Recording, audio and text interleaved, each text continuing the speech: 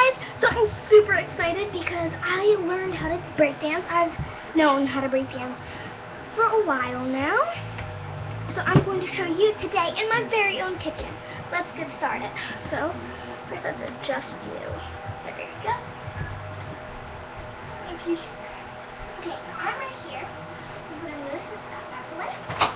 I can't move the camera, sorry, because it's stuck there. Okay, so now what I'm going to do is going to get down, and as you see, I'm on my leg like this. Like I'm crouching down. I'm going to stick my foot out and just bring it around, and when it comes around, I'm going to hop over it with my other foot. So let's see this man in action.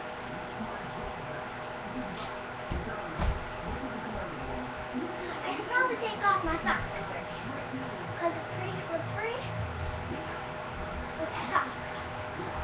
Now, you just go around, and you're going to lift up your hands. Also, when you do it. So that was my video for the day, and I hope you guys liked it. It wasn't too long, but I just showed you how to break dance. And for the end of the video, let's just break dance more. So bring it up.